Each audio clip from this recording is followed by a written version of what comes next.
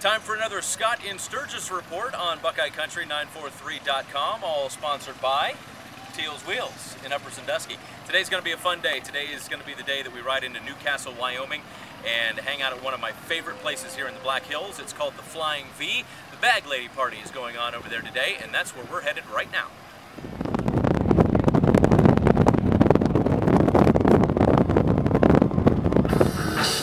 I got a mojo too. I know Johnny Cockaroo.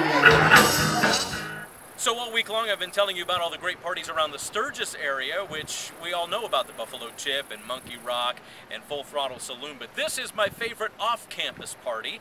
This is the Bag Lady Party at the Flying V in Newcastle, Wyoming.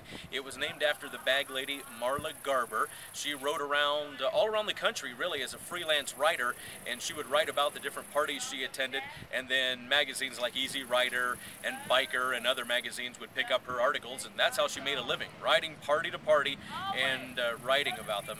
Unfortunately, many years ago, Marla was killed doing what she loved to do, and that was riding her motorcycle. But before she left this earth, she got together with Larry and Twyla Napolitano. They're the owners here at the Flying V, and they started the Bag Lady Party, and she was here for it for a few years before she lost her life out on the highway. So this is my favorite party when we come out here to the Black Hills, but shh, keep it quiet, no one else knows about it.